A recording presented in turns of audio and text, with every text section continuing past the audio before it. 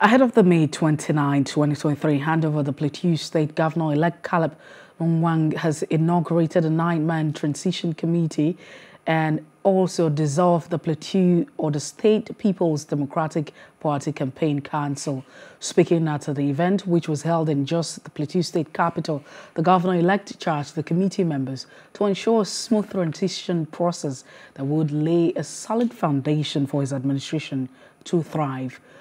On the state of the party, the governor-elect said the PDP in the state must avoid the mistakes of the past and build the future based on the rule of law. Let me remind us that the purpose of this victory is not for ourselves, it's for the people of Plateau. In our first sojourn as PDP, we made many mistakes, which we must admit.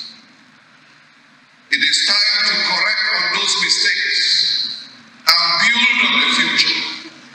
Like the song they used to sing during Babajan's time, PDP Batabam Kwinya.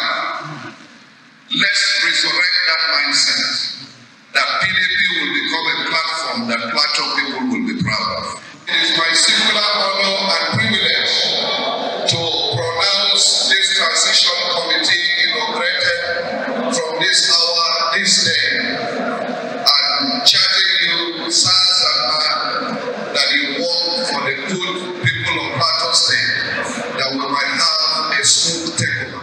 Hello, hope you enjoyed the news. Please do subscribe to our YouTube channel and don't forget to hit the notification button so you get notified about fresh news updates.